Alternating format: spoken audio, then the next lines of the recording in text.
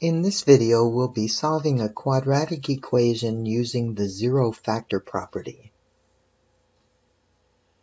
The zero factor property states that if you have two numbers multiplied together and the product is zero, then one or the other or both of the numbers are equal to zero. So if a times b equals 0, then a equals 0 or b equals 0 or both equal 0. Note, in order to use this property, you must have two or more factors multiplied together on one side of the equation, and you must have a 0 on the other side of the equation. Let's do an example. We're asked to solve using the zero factor property, and the equation is 10x squared plus x is equal to 2. So in order to use our property, we must have a 0 on one side of the equation. So let's move this 2 to the left side. So we now have 10x squared plus x, and then we can move this by subtracting 2 from both sides.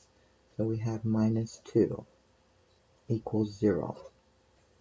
Alright, now I'm going to factor this left side so that I can use my zero factor property.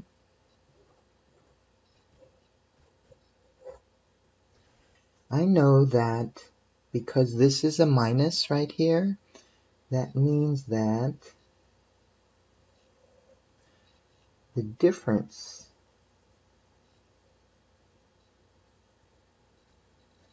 of the inner product and the outer product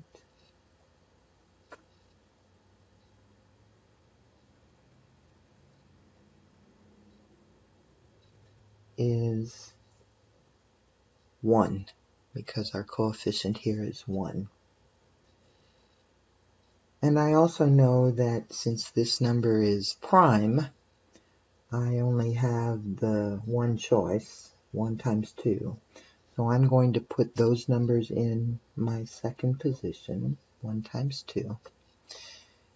I want numbers here and here so that my inner product and my outer product has a difference of 1.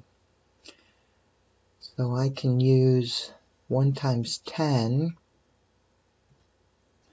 but my inner product would be 10 and my outer product is 2. That's a difference of 8, so that doesn't work. If I tried 10 times 1, my inner product is 1 and my outer product is 20, and that's a difference of 19, so that one doesn't work. If I try 2 times 5, my inner product is 5, my outer product is 4, so this is the numbers and the order that I'm going to need for my factoring process. So this first spot I'll put 2x, and the second spot I'll put 5x.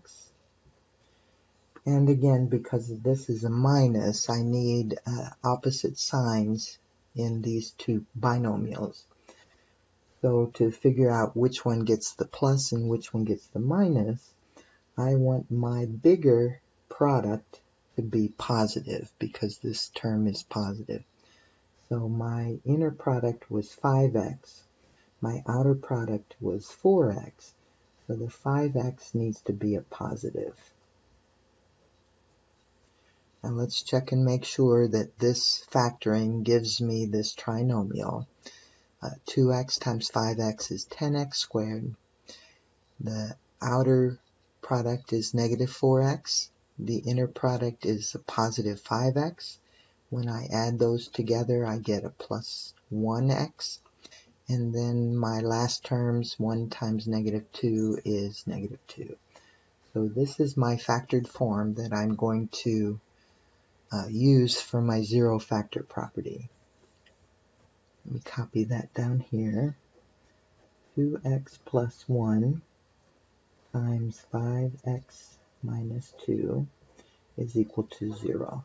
Now the zero factor property says if this is the case, two factors multiplied together to give me 0, then this factor is equal to 0,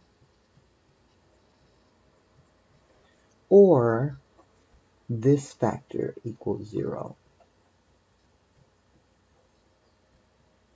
or both. So let's go ahead and solve each of these. They're just linear equations.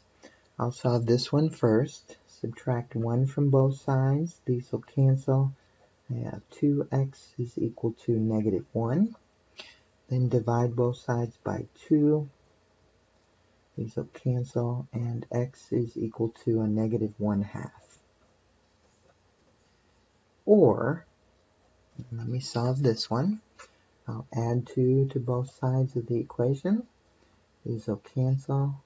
5x is equal to a positive 2. Divide both sides by 5. These will cancel, and x is equal to 2/5. So these are my two solutions. I could write them in a solution set. So if you want, you can write them as the set negative 1/2 and 2/5.